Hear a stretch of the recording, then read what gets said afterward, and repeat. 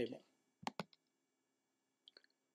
Going back to just the data table, you have to go up under the data menu and you select pivot table. And it'll first want to know where your data is. You can select your data. And then you want to see where you want to place the pivot table. Let's put that in this existing worksheet right here. Say OK. And this is the basis of your pivot table. First thing we want to do is take the field name store and put that as row labels. We want to see the values that are under number.